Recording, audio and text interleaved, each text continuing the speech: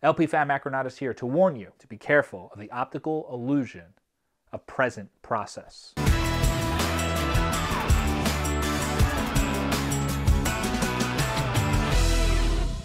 See, when we're in the moment, we assume that we're not really going anywhere. If you were to say, hey, what have you done this day, 24 hours, to move your life forward, you'd have very little to say. Maybe even this week, maybe even this month, maybe you're at a point where this year you're not moving forward very much. But that's because you're stuck in this optical illusion of present progress. Progress expands much further than we tend to focus. If you're sitting there feeling like you're stagnant, hey, we're not moving, man, we haven't evolved as a community, as a company, as a country, whatever you want to call it, in decades. Well, yes, this last decade, but if you look over the scheme and scale of the entire existence of whatever it is we're talking about, we've had progress, it's just not seen in the present moment. So open your eyes, look beyond today, look beyond this week, look beyond this year. Go to a proper ratio or a proper percentage of how long whatever it is you feel needs progress should have progress, right? However long it's been in existence, and then see, have you actually made progress? I think you'd be surprised how much progress you've made when you've put enough time in between the data points that you're looking at.